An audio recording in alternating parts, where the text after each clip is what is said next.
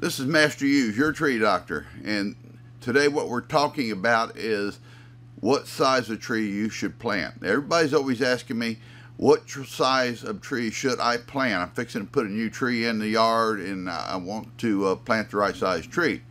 Well, the real small trees have a lot higher rate of failure, so I always suggest a tree with no less than 2-inch diameter and an established root system.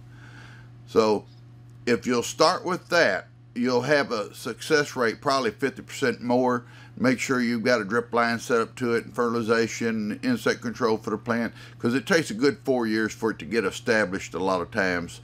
So start with as big a size tree as you can afford, but try to get nothing less than 2-inch in diameter at the minimum.